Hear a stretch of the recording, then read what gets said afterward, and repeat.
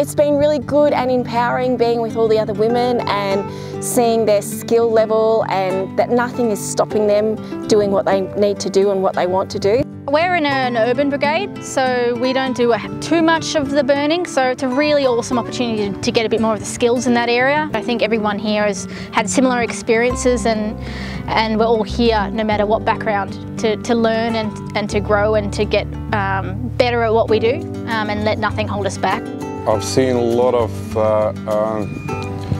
future leaders, female future leaders with a smile on their face when they were learning about plain burning and with a drip torch in a hand, learning about the fire behavior in grasslands, learning about the lighting pattern to achieve the outcome that they need to do. It gives us more experience. It's great to learn off of other people because you pick up things differently off everyone else because people do things differently, teach and learn things differently.